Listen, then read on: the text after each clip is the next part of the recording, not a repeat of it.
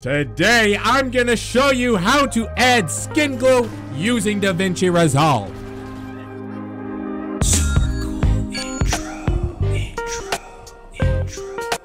Now, I've already marked out where I want the glow to happen. So I'm going to make a cut here, a cut there, and then I'm going to duplicate this thingy right here by holding left alt, left click, and dragging it into video track number 2. And now what I'm going to do is right click and render in place. Save this somewhere that you can easily find. The reason why we're doing this is because we have to rotoscope the skin, and while we could do this in Davinci, it's kind of a long clip and it would be a pain to do. So we're gonna use Runway ML. All you're gonna do is create your first project, green screen, and then open up where you have that video and drop it onto the timeline. Now, what's really nice about Runway is that we just have to make a couple dots here and it's gonna do its thing, and it should give us just the Vandal skin all rotoscoped out nicely. Apparently not. It's not a big deal though, because we just have to make a couple more dots, you know, like in the areas where we don't have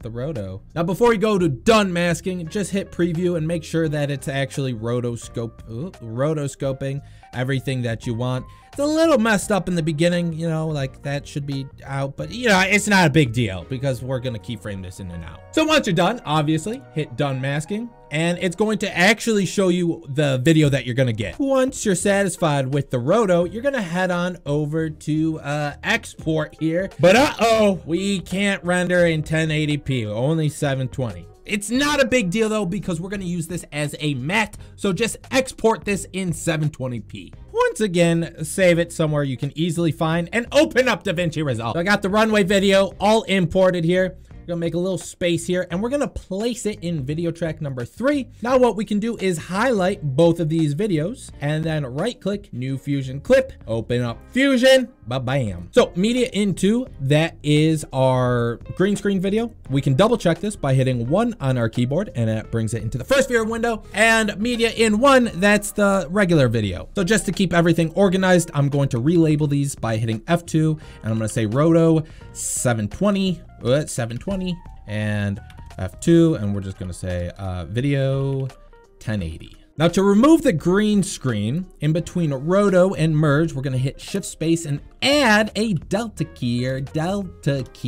All we have to do is take this eyedropper and place it on the green and it goes away. But you might not get a perfect key. So to double check that, while you have the delta keyer selected, hit 1 on your keyboard, and then you're gonna click these 3 circles. It's gonna give you an alpha image. All of these gray tones, those are transparent. So we need to just fix the matte real quick. To do that, we're gonna go into the matte setting and just bring down the threshold a little bit more. There we go. Anyways, this doesn't really help us because we just have a video and our Vandals in 720p now. So what we're going to do is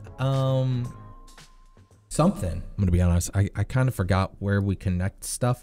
Give me a second. I remembered. So we're taking the output of our delta keyer, connecting it to this merge. Nothing happened because these are backwards. The background actually needs to go in the foreground needs to go in the background. So to quickly change those, we're gonna select our merge and hit Control T.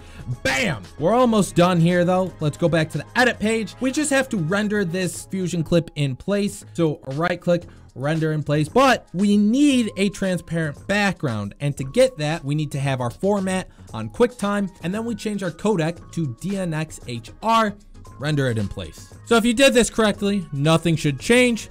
Highlight both clips, right click them, new Fusion clip, go on into Fusion, and now we can actually apply this glow. There's just one thing. You need a plugin that I created. Don't worry, it's for free. Just go into the Discord.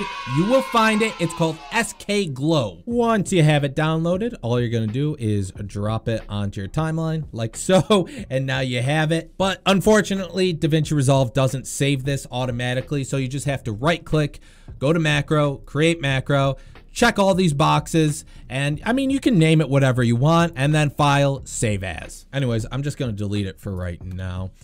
Media into, let's bring that into this first viewer window by hitting 1 on our keyboard. That's our roto video. So we're gonna relabel this roto. That means media in 1. That's our video. Relabel this video. Perfect. We're gonna rearrange these nodes like so. Now that you got the SK glow, all you're gonna do is hit shift space and type in SK glow. There it is. It gets added in, and now you have glow. Feel free to adjust any of these settings, but I'm just gonna leave it at the default levels for this tutorial. Anyways, this is all right, but we're still missing a few things to really sell the effect. Number 1, we have this roto video, so why don't we just add some blur to the background? In between the video and the merge, we're gonna hit shift space and add in a defocus node. And you know, you can just bring that up, and feel free to keyframe this in and out. But let's really sell this effect by adding a lens flare. So right before my defocus node, I'm gonna add in a tracker node, and I'm just gonna place this somewhere on the Vandal that should stay in frame. We're going to change the adaptive mode to best match, bring our match tolerance down to about 0.5, and track forwards and backwards. Bam. It doesn't have to be perfect in the beginning, because again, we're gonna keyframe this in. I'm gonna put a little space here, and I'm gonna hold shift and left click, drag my tracker over here, and now we can find a lens flare that we like. So open up your effects, type in lens flare or lens, and then go to templates. Now you can just pick any one of these. Now there's just going to be a slight problem. If we connect this, I'm sure most of you know we need to change the operation mode to match move, but still nothing happens. That's because our lens flare needs a background of some sort. So we're gonna add in a background node, connect that to the gold arrow. Yikes, that's not what we want. We want a transparent background, so just slide the alpha all the way down. Just as a test, I'm gonna place this where I want it.